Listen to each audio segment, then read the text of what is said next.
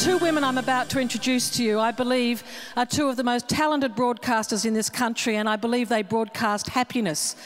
Angela Catterns and Wendy Harmer are an example of a powerful friendship in a workplace and in the world of the media where that isn't always the case. Would you please make them welcome Ange and Wendy Harmer. Ooh, hello there and welcome. My name's Angela Catterns. And I'm Wendy Harmer. It's great to be with you this afternoon.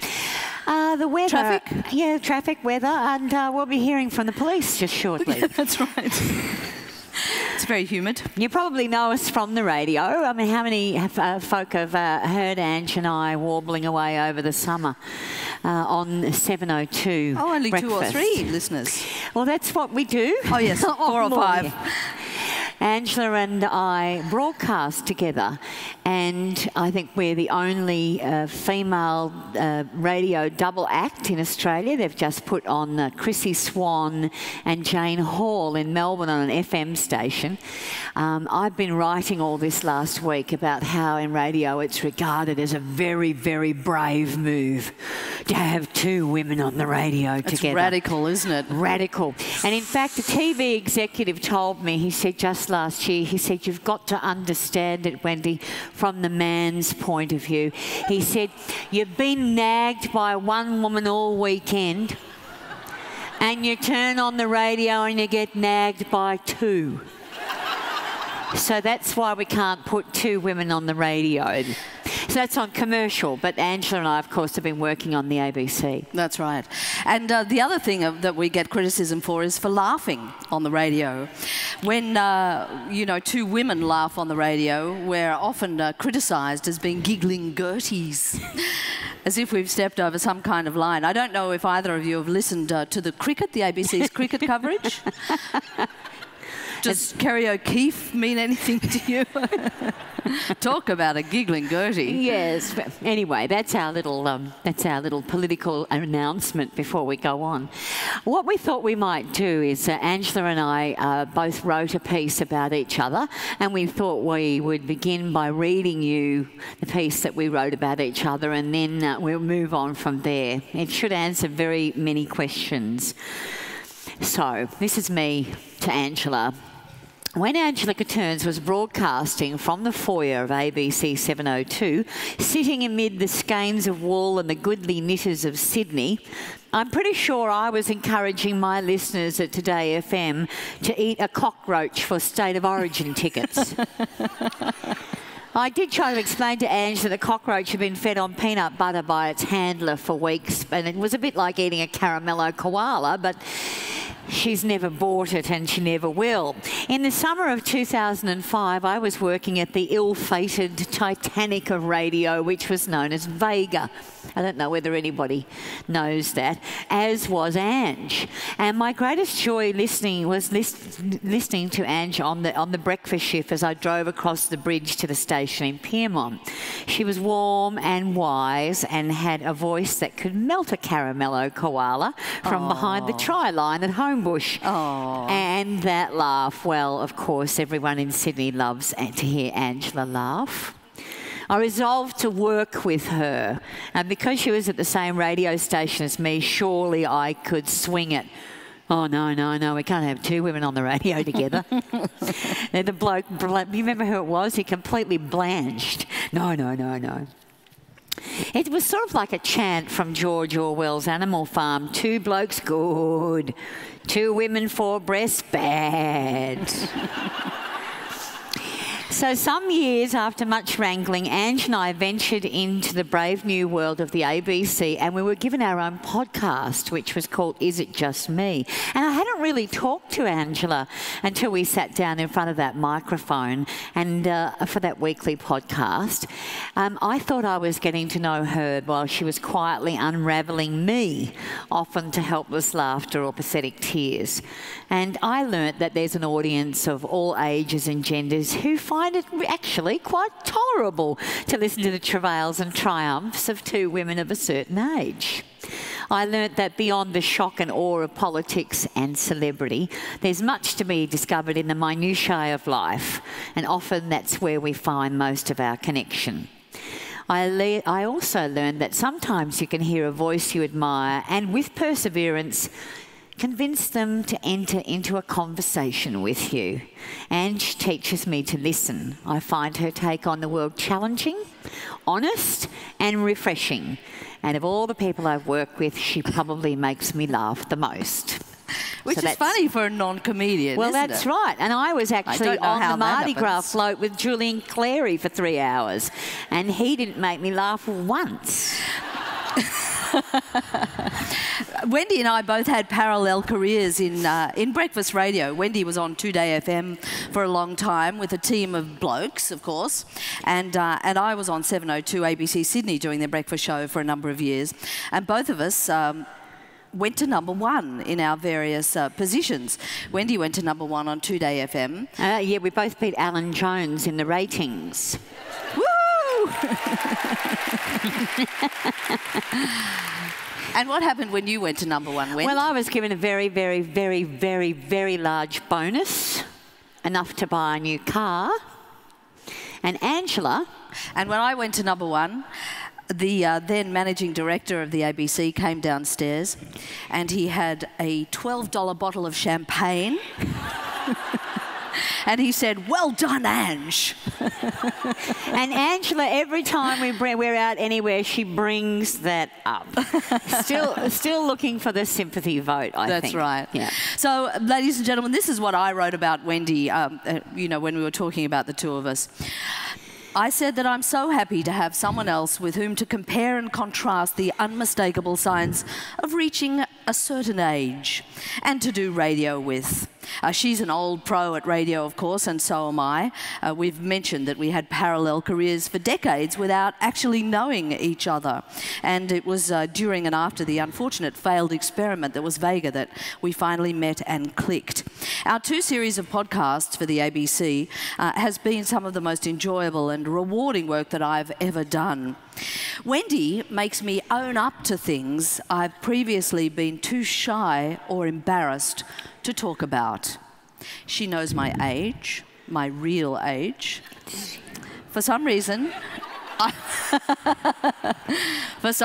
find I'm unable to lie to Ms. Harmer. She knows I sometimes read my laptop on the toilet. She knows about my ego-destroying bra shopping experience, during which I was forced to buy a bra which encases my lymph nodes. And like me, she's at a loss to understand why that's necessary. She also knows I don't wear belts anymore, and neither does she. You need a waist for a belt, of course. So we both find them pretty useless these days.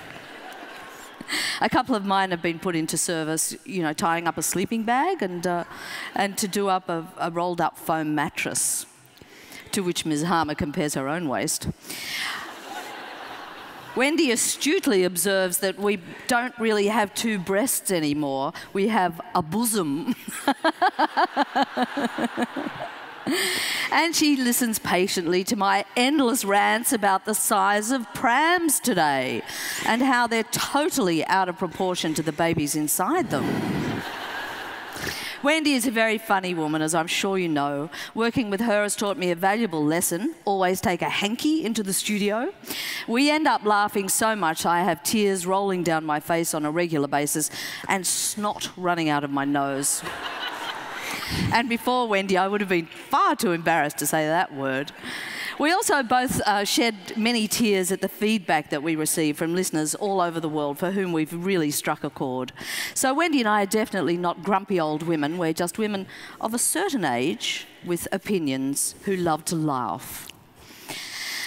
Now, I suppose that we should get back to the reading the laptop on the toilet, and I see you brought this stinky thing with you.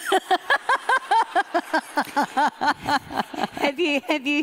Who uses their laptop or their iPad on the toilet, ladies and gentlemen? No, I'm sorry. Show of hands, own up. No, I'm sorry. You see, I am so not alone. That's taking multitasking to you know, to a level that it never should be at. No, we can't multitask. That's no good. What about talking on the telephone on the toilet? I was in a hotel this week and I noticed, you know, they install a telephone right beside you. Why is it okay to do that in all hotels, but not to take your laptop? I think you're supposed to be talking to people outside. I think you're just supposed to be sort of talking to the intercom in the other room, or in case you run out of toilet paper or something. You're not supposed to be. That's not right. The other thing that the other topic there that Angela mentioned that I should actually tell you that Angela, I know how much Angela's breasts weigh. That's because I told her, because I weighed them.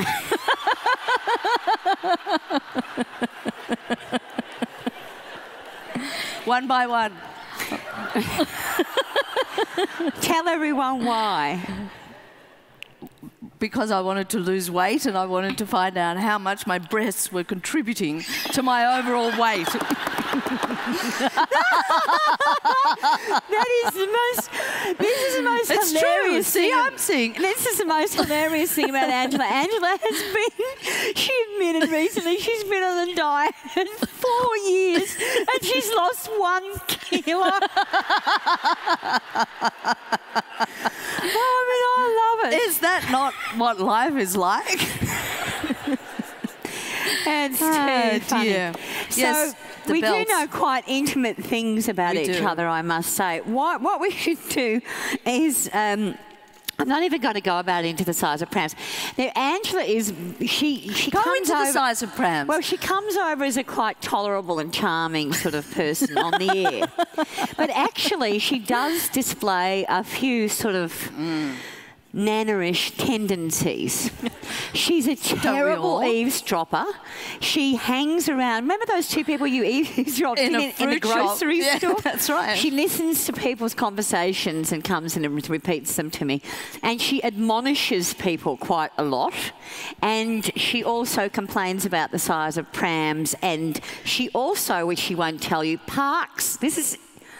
Because she doesn't agree that young women should have such large pram-like appliances, Angela parks in their spaces designated in the shopping mall.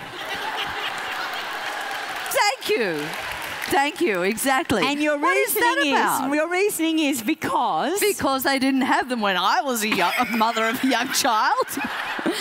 You know, I'm getting my due here, ladies and gentlemen. I'm getting my due. But look, let's just back up to prams. I mean, seriously is that about? These huge modern prams that are, you know, 1 metre wide, and your average baby is this big. What is that about? Obviously, the pram has become a status they're clogging symbol. up your trendy cafe. That's the only thing that, you know, is the problem. No, that's what not true. What we thought we might do is we have got a whole lot of funny letters here from doing our podcast. We did a series called, we did a couple of series called Is It Just Me? And then we did, what was the one we did for Radio National? It's News to Me. And then we did one on that's on my website, The Hoopla, and then .com.au. And they are called In the Loop with Wendy and Ange. So I thought we might read you some of the feedback and some of the topics that people have raised, and we shall expand further. So, Lisa says, I have just recently discovered your podcast, and like everybody else, I just love it. Look, I'm reading these out because it really is interesting, because all these people tell us how they laugh, out, you know, where they're laughing and how it actually disturbs everybody around them and how they feel so strange when they laugh. And it really is an interesting insight on the fact that we don't really do a lot of public laughing. So, you know, it sounds like might be a bit self-aggrandising, but there is a point to it. I made people wonder on the River Cat as I laugh out loud or almost convulse while trying not to. I think it is amazing that you can have us in hysterics 1 second and almost in tears as you share deeply personal stories from your lives. Thank you. Thanks, Wendy, for the game idea, Hospitals with Mama as the patient. And Ange, I have loved listening to you since the morning show on Triple J, which is why I am prepared to forgive you for your anti-pram stance. And big car stance, you edited that bit out. We must have raved on about this as well. Have you tried to fit 3 children and all the food they can eat in a small car? Well, yes. Well, The game Hospitals with Mama was a little game that I invented when the children were young for when I had a hangover. And so what the game was Mum is in intensive care.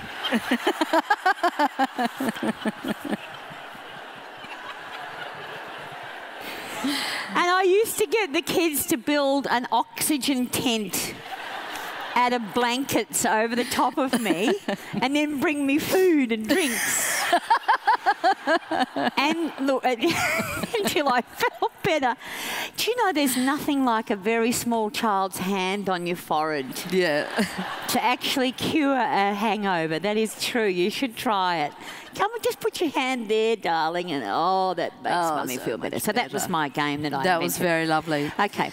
This was an email that we were sent by Perry, who wrote, surprisingly, we seem to appeal to a lot of men, which is fantastic because, you know... Well, we remind them of their aunties. Mad aunties. Well, I think. maybe. Anyway, Perry wrote, I was sitting in traffic listening to the tweezers over the scrotum episode, crying with laughter, people in other cars staring at this middle-aged man on his own in a car, lying over the steering wheel in hysterics. So perhaps you will illuminate us and recount the tweezers over the scrotum episode. Well, I was talking about the depth of love between a husband and wife. That's how I like to think of it. That my husband had been working in the yard and he got a whole lot of ticks in his scrotum. And he trusted me to take them out with tweezers. And I just thought that was the most great and deep expression of our trust for each other.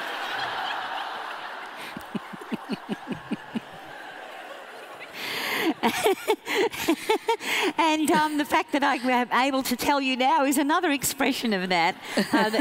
Tell you all, and I'll go home and say, everyone at the town hall loved the scrotum story. Yeah.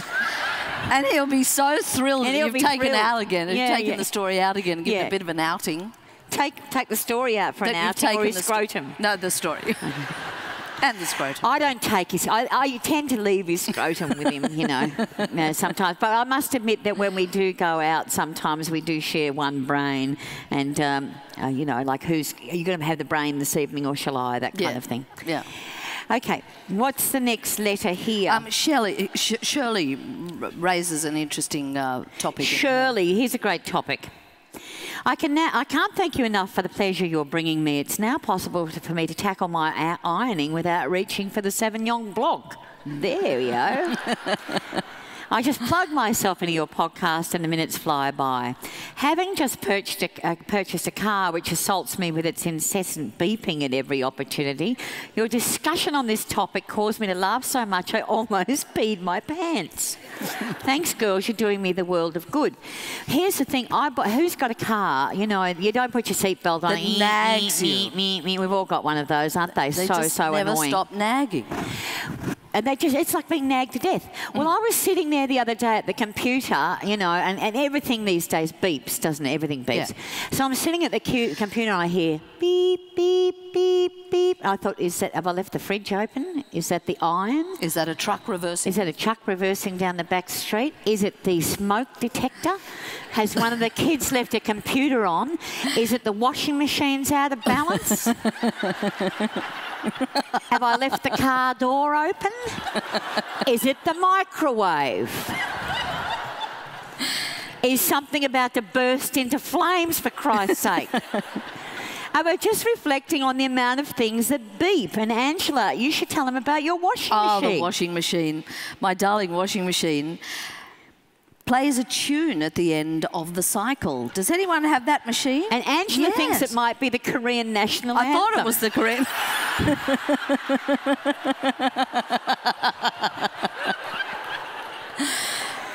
After extensive research, that's been disproved, that theory of mine.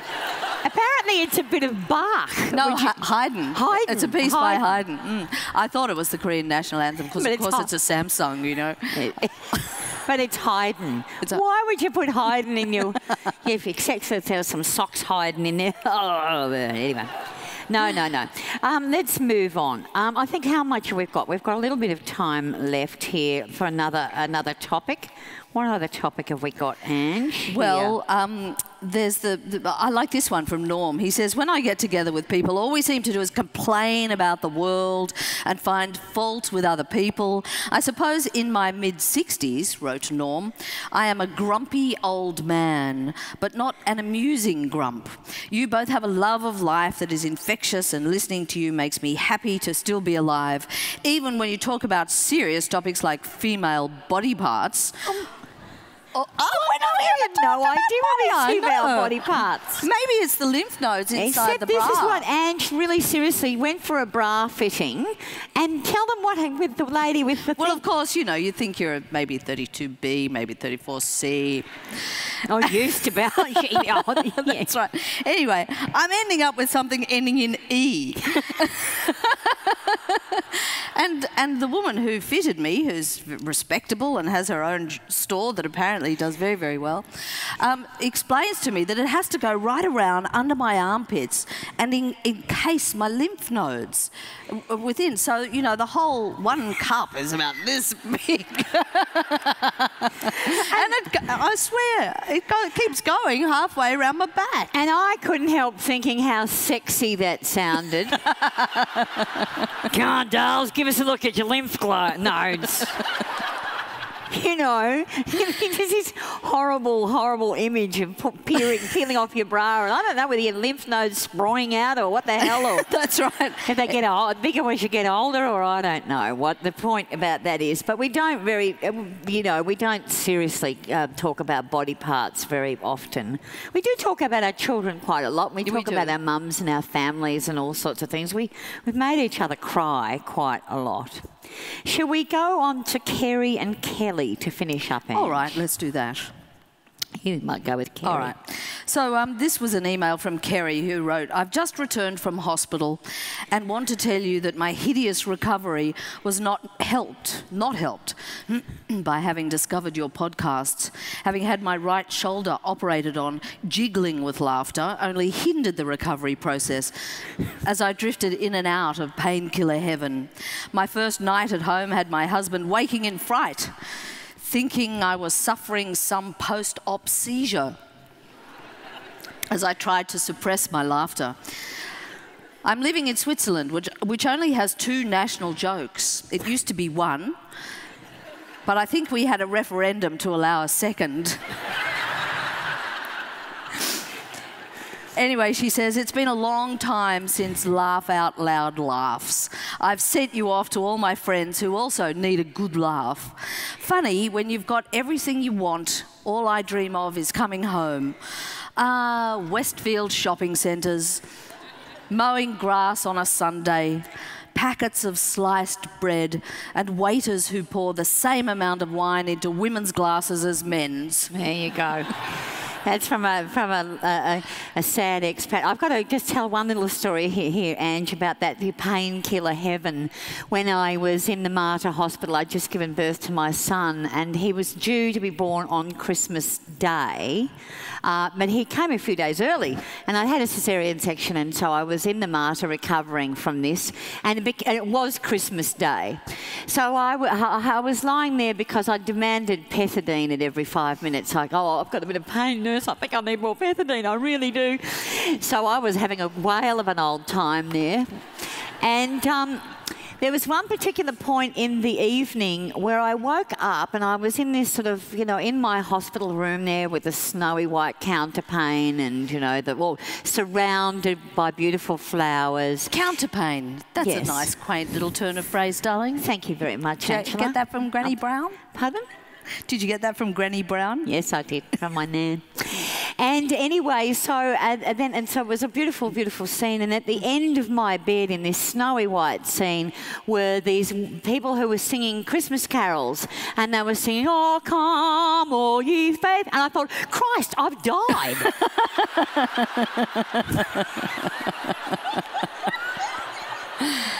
I thought, oh, shit, I must have died during childbirth. And I looked over and I saw the baby and went, oh, thank goodness for that. Anyway, I should go on with the last letter that we have here because we've only got a few minutes left. It's from Kelly. I love your shows. It's wonderful ponderings on life, as we all know it. My only complaint is when I listen to your program, I'm usually on my way to work or on the way home. And as I march along with headphones in place through the grim city streets with my serious commuter expression in place, just like everyone around me, I inevitably end up giggling and grinning at the things you guys say. For the minor things, I can usually disguise my amusement with a hand across my face. But when it's something really funny, I end up looking like some nutter, grinning madly and bursting into giggles. Isn't there something wrong with society when we have to hide our happiness for fear that we'll seem a bit odd? So that's a lovely one. And we should finish up with Pete the Truckie. Pete the Truckie. Pete the Truckie. This is probably our favourite letter. And he rings up whenever we do our stint over the summer on the breakfast show too, Pete the Truckie. And so this is what he's written. Hello, goddesses. We love that. Adore your bloody show. More power to yous. Glad you found each other. Don't fight ever.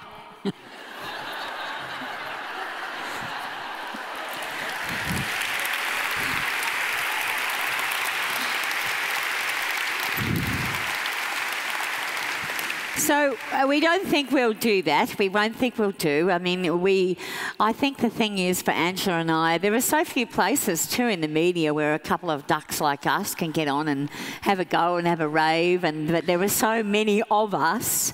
So just keep your eye out for when we come back again, and we promise we won't fight ever. Ever. Ever. And ladies and gentlemen, I'm going to plug her Ms. Harmer's enterprise. Her new enterprise is a website which she has started up called thehoopla.com.au, and I urge you to go and pay it a visit. And also, she'll be signing books because she's a prolific author. She'll be signing books in the vestibule a little later on. Yes, the Hoopla is a daily magazine for women like Ange and I, and you'll also find when you go there a fantastic article about Angela went to Cambodia for Habitat for Humanity. She went to yeah, that's right, Cambodia, and to build houses, and she's going back again in a couple of weeks, with her daughter, and they're going to be building houses there for Habitat. So I know that she looks incredibly glamorous today, but if you'd like to see her eaten by mosquitoes with no makeup and a filthy old t-shirt, and laying bricks, come and have a look. And thanks so much for having us here, all the organisers, and we hope you have a wonderful, wonderful rest of the evening and afternoon, evening. Thanks for having us. Thanks. Bye.